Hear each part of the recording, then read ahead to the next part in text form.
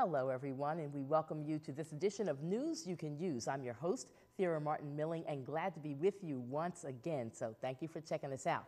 On our program tonight, in the first segment, we're going to talk about a citywide revival. That's right, it's coming back to Philadelphia once again, a citywide revival, and it is sponsored by the Pastors and Ministers Conference of Philadelphia and Vicinity. So in our first segment, we'll shine the spotlight on the man who's in charge of putting that all together. And then a little later on, when we turn the page on the program, we're going to talk about health choices. And we have a young man here from Better Health Network who'll talk about that. So stay with us. We'll be back with the beginning of our show in just a moment.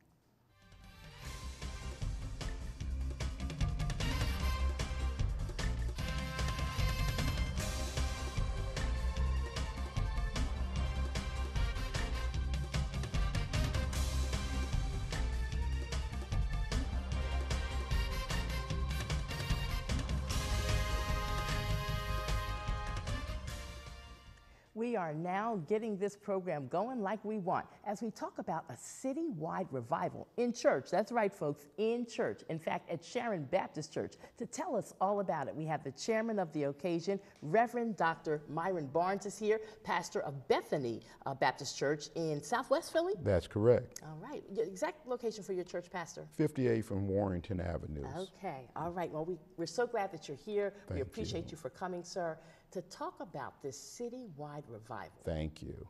Delighted to be here. Yes. So this is the Pastors and Ministers Conference of Philadelphia and Vicinity. And you all do this conference, the revival every year. Yes. Mm-hmm. Yes, we do it every year, but this year is going to be unique in that this is the first year that we're going to be hosted at the Sharon Baptist Church. This is the first year that we have our music director, Mrs. Sheila Booker, who's putting together an ecumenical choir of all denominations. And this is my first year chairing this event. So we hope that it's going to be special and going to really bring some energy and strength and enthusiasm, which we need in our city. Now, because I am a Christian woman of Yes. the Baptist faith, I understand revivals, and I've been to countless revivals over the years. Could probably use about 100,000 more. But for people who may have never been to a Christian revival, give a brief description of what they can expect. I mean, I know what it is, but I don't want to put words in your mouth. So give a little description. I think that they can expect a powerful worship experience.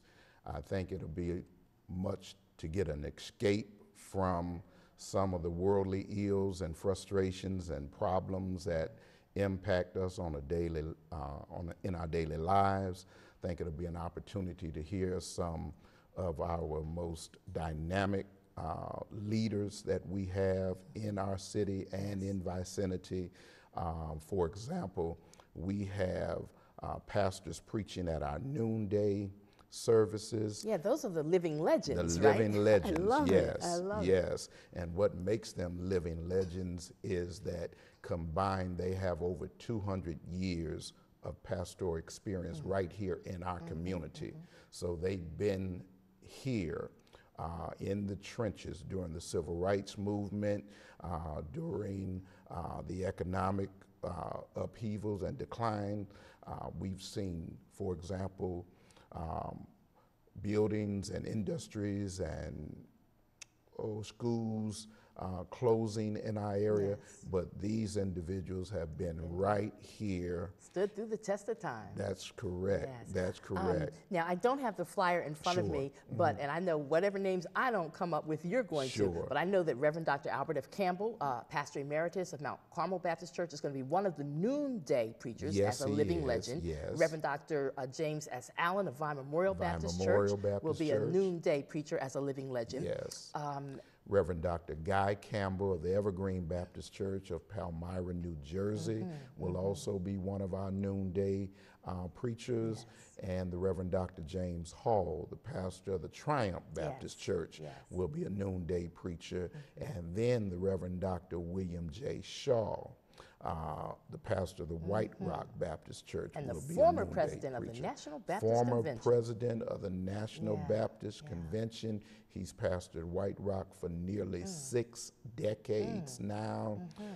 He's distinguished himself as a local, state, national, and international leader. Yes. All of these men that we have mentioned, not only have they made a positive impact in the community in which they serve, but all of them have distinguished themselves on national and international level. Dr. Albert Campbell, for example, served as a board member of the Foreign Missions Board for a number of years, which reaches out to help countries in Africa and in the Caribbean. And he has done great work as a board member of the Foreign Missions Board. Dr. Guy Campbell of Palmyra, New Jersey, has served and currently serves as president of the New Jersey State Convention. Dr. James S. Allen has served on the Human Rights Commission here in our city. I remember that, yeah. Dr. James Hall has served as a president of the Pennsylvania Baptist State Convention. And so all of these men, they have, they're just living legacy. Yeah. Legends. Now, before we talk about the revivalist, and I do want to save some time to talk about him a little bit, because we want our viewers to come out and enjoy these citywide revival services every night, starting October the 27th through October the 31st, each night at Sharon Baptist Church on Conshohocken Avenue, right off City Avenue. That's right. And revival starts at 7 p.m. 7 p.m. every night. That's but right. there's a noonday service every day during the revival too, October 27th through the 31st. And I love that you all are doing that, because maybe for some of our elderly people, or even folks who are younger who don't see well. I don't see that well after dark, Rev. But they can go to the 12 noon service if they can't make it to the evening service. Yeah. But we believe if you show up for the 12 noon You'll want to come back. You'll want to come back. You will definitely want to come back. Okay. Because during our evening service, we're having expositors, and these are some dynamic young leaders in our community. And among them, we will have Dr. Alan Waller, who is Pastor Enon Tabernacle Baptist Church, Reverend Dr. J. Lewis Felton, who pastors Mount Airy Church of God in Christ, Reverend Dr. Millicent Hunter, who pastors the Baptist Worship Center, will be one of those speakers. Reverend Dr. Terrence Griffin, who's been on your show, president of Black Clergy and pastor of the First African Baptist Church, will be one of our expositors, and also our host pastor in the person of Bishop Keith W. Reed will be an expositor as well. And each evening, these individuals will be preaching on our theme, and that's reclaiming our strength, pursuing a path to spiritual renewal, because we believe that Satan is busy and all of the problems that we as a people in particular are having in our own community and nationwide, these are ills that will be spoken to through the Word of God. And so we very much need a revival. It seems as though our school system is under attack and in an upheaval, and it needs help. It seems as though young black men and young black women are just struggling just to make it from day to day on the streets of Philadelphia. And so we need a revival. The church needs to be revived so we can reach out and speak to the social injustices in our own communities. And so we're excited about these expositors. They have distinguished themselves in so many areas. Dr. Millicent Hunter, for example, is on fire for the Lord, and she's also a adjunct professor at the United Theological Seminary in Dayton, Ohio. So she's in quite demand. And Dr. Alan Waller is a prolific speaker. He's a community activist. He's a recording artist. He's an author. You know, need I say more? Dr. Terrence Griffin leads our black clergy, and he's also a member of the Foreign Missions Board of the National Baptist Convention, and he's doing outstanding work. Dr. J. Lewis Felton, our brother bishop from the Church of God in Christ, Mount Airy Church of God in Christ. And it is important for us to have him because we want to reach beyond denominational lines. We want to reach beyond gender barriers. We want to reach out to the community. And then Bishop Keith Reed, our people need to come and see the great ministry that he oversees and has put together in West Philadelphia. Quite a visionary, quite a visionary. Quite a visionary. But let's talk about the revivalists before we run out of time. The revivalists in the person of Reverend Greg L. Oliver. He is the pastor of the True Vine Baptist Church of Monroe, Louisiana. He is a young man who's on fire for the Lord. We talked about having our living legends, but to have Reverend Oliver come to preach each evening for us, he is a young man who is young enough to reach the youth and young people of our city, but he's also seasoned enough and has the wisdom to put together other members of our community. So we think it's going to be a great balance with our legends, with our expositors, and with our evangelists. And then we will also be graced each evening with tremendous worship and singing. We have a citywide revival choir. It's an ecumenical choir.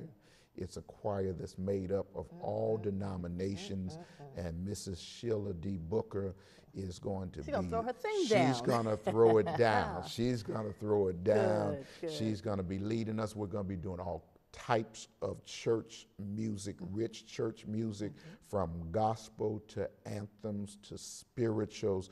There's going to be something for everybody.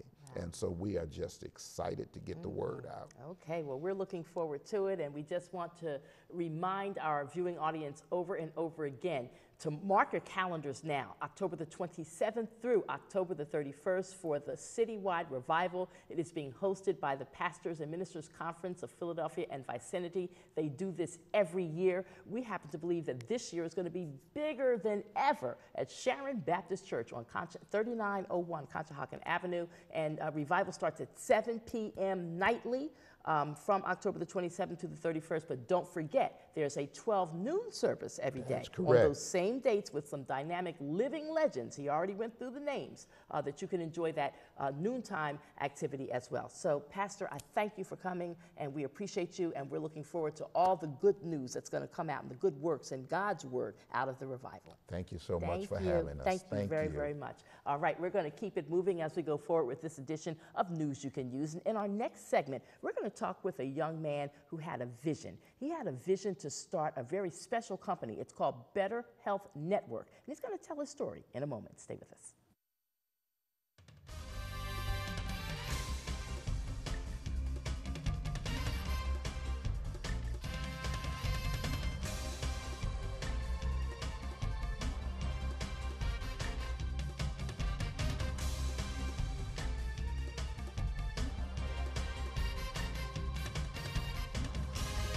I'm Steve Graham, reporting for LTV News. I'm Corey Meredith. I'm reporter Madison Elliott. Hello, I'm Brendan Rigney here. And welcome to LTV News.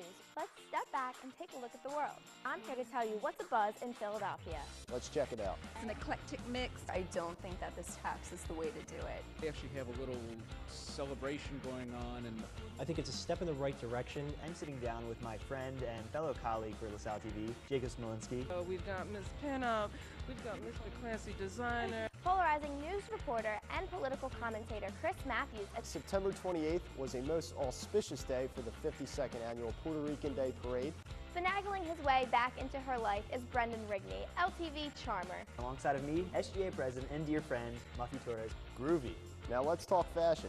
Reporter Steve Graham had the opportunity to cover the event. The talent is evidently here. Big plans. So, I don't know, some really great things going on. Are you tired of your boring life? Nothing exciting going on anymore? Sick of only doing what you have to do? Tired of the mundane routine? Well, hold up. We have the cure for you. That's right, LaSalle TV. With sports, news, game shows, and more, you'll be sure to find exactly what you've been needing. LaSalle TV. We know you watch.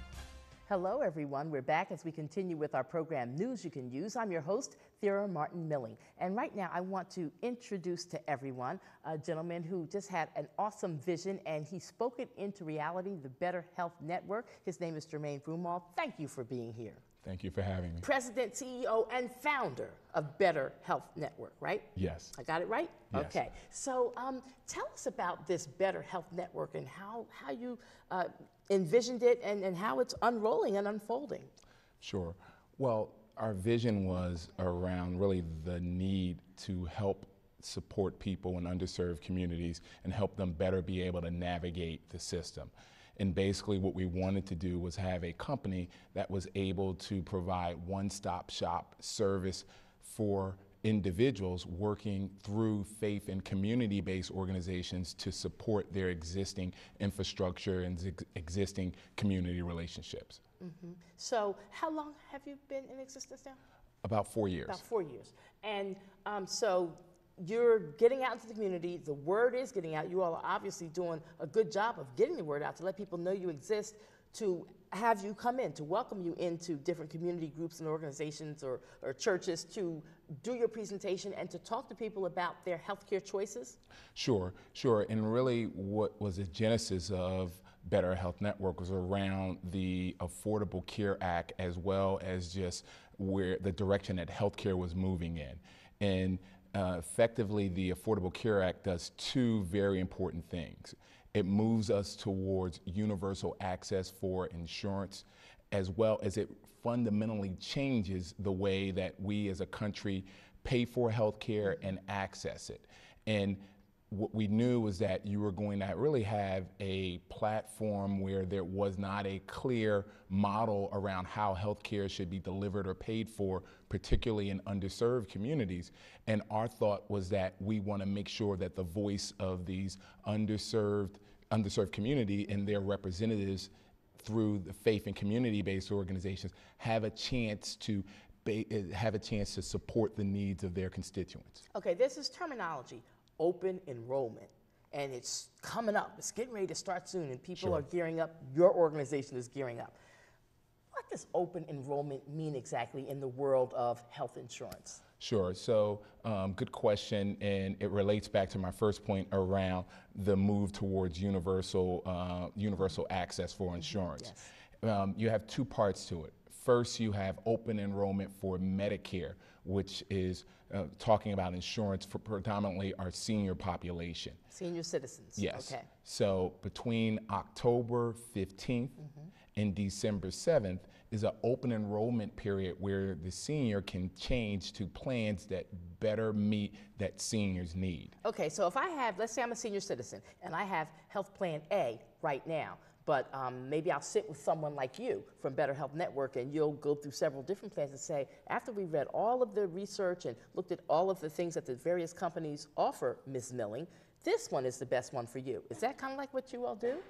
I wouldn't say we're necessarily making the choice for the consumer. Right. Okay. We want to make it easier. There are some very attractive new options that are going to be available for seniors. There are some new benefits through the Affordable Care Act that are going to be available to individuals. We want to make sure that information is out. So our goal or our role is not to say, hey, this is what you should do, right, as much as just help to make sure that that you know what your options are, one, and then two, we play a role in making sure that we're helping to move insurance plans and the things that are offered closer to what the community really needs. Mm-hmm. I got you. Okay, so now if people want to know more about Better Health Network, I know you have a website, we want you to put that out there, and then we want to talk about these town hall meetings that you all are sponsoring that are happening like now as people are watching the show in the next few weeks. Sure, and we talked about one part of open enrollment, particularly for seniors. Mm-hmm. The other part is now through the Affordable Care Act, and open enrollment for individuals many who were previously uninsured. We know in the city of Philadelphia, approximately 99,000 individuals are uninsured without an option before there was an agreement between the Obama administration and the Corbett administration around Medicaid expansion. Last year, we had approximately 80,000 individuals who were previously uninsured who were able to access insurance through the Affordable Care Act, or Obamacare, as many people have come to call it. Mm-hmm. So what is happening now is that you have individuals who signed up last year that need to know about some of the changes and some of what their options are going to be for 2015. And then you have other individuals who were unfortunately not able to sign up last year, who many don't know that they have new options available to them. Many of them are going to have a story, something like, I tried to sign up for that Obamacare last year, and then not a good result on the other side of the but. Mm-hmm. What's happening now is that we have to re-message to those individuals and let everyone know that if you are a U.S. citizen in the state of Pennsylvania, you will have a health insurance option for 2015. And to your point, part of what we're doing are these town halls that are designed to help get the information to several key groups of individuals, including the uninsured, as I mentioned now, individuals who signed up last year through the Obamacare marketplace, seniors, to help them understand the changes, and then we're also targeting faith, civic, and other community leaders around these events so that we can help to coordinate other outreach events that are ultimately going to make it easier for individuals to get educated and enroll. Sounds really good and so very important. My mom is a senior citizen. Don't get mad, Mom. You're a senior citizen. I'm telling your business on TV, she'll say later on. But I'm concerned because I want my mom to have the best of everything that she can get at this point in her life, be that health care or other services. And she's clear, her head is fine, she can make her own decisions. But sometimes I do wonder, did she make the best choice for health care for herself? Sure. Yeah. Sure, and I can tell you from my experience last year, and I should add, at these town halls, we're going to have a representative from President Obama's administration that is going to be there explaining the options. Wait a minute. You got to connect at the White House because you had a White House representative in town on Friday, October the 3rd, I believe it was, and then you got another White House representative coming in? Well, not a White House representative this time. Okay. But no, we've been fortunate to build a relationship with the department that is doing a lot of the outreach. But part of what we're looking to do, to your point about your mother, is we want to make it easier for people to be able to pick insurance, whether it's a senior for Medicare or whether it is an individual signing up for the Obamacare options and or Medicaid. We want to have a stamp of approval that says that, hey, this is an insurance insurance option, insurance plan that is working with the faith and community leaders within our underserved communities. So now let's give these locations and dates because they'll give me the signal soon it's time to wrap it up. So let's give the dates when these town hall meetings are happening where it's free, folks are encouraged to come out from the community and get all this information about insurance. Absolutely. So the first one is for North Philadelphia, and it is Wednesday, October the 15th at 6 p.m. The second one is for Southwest Philadelphia, and it is on Tuesday, October the 21st at 6:30 p.m. The next one is on October the 23rd, Thursday, October the 23rd, for South Philadelphia. Then we have Tuesday, October the 28th, at Mount Airy Church of God in Christ for Northwest Philadelphia. And then finally, we have Thursday, October the 30th, at Christian Stronghold Baptist Church for West Philadelphia. Willie Richardson, Reverend Yes. Willie Richardson over there. Excellent partner, excellent organization. Good. But we're excited. We have more information available for people at www.bhnphilly.org. Again, www.bhnphilly.org. And I can be reached at 215-380-0559. Yeah, I know we're almost out of time, but I just got to say, shout out to Reverend from Berean Baptist Church for Buck, Reverend Buck, don't get me Reverend Buck, for having the vision to work with your group and some others to start a health center at 26 in Cambria in North Philly. So I hear other churches that are talking about, well, we might do a health center, we might do this, might do that, and you don't see things happen. Well, Reverend Buck over there at Berean, he spoke his stuff into existence, and it is happening, and it's top line professional, and I'm very proud. And your group was involved with that too. Yes, we're going to be working with Reverend Buck in that community health center. I know there are other faith organizations that have that same vision, and we're very open to collaborating with them too. Again, looking at how can we provide one-stop shop services that are able to help support the needs of the community and really leverage those faith and community-based organizations. Okay, I'd ask you to give us your website again one more time and a phone number if you can, where people who don't have websites can call if they want more information about Better Health Network. Sure. Again, the website is www.bhnphilly.org, and the phone number is 215-380-0559. And thank you. A young man with a vision, and you're making it happen. Congratulations. Thank you. I appreciate it. And healthcare is so important. We got to understand that we got to take care of our health. We thank you so much for being with us on this edition of News You Can Use, and we hope you'll keep your dial at channel 56 at LaSalle TV, and check out Verizon 36 as well for this program and all the other great shows that we bring your way. Take care, everyone. Have a good day.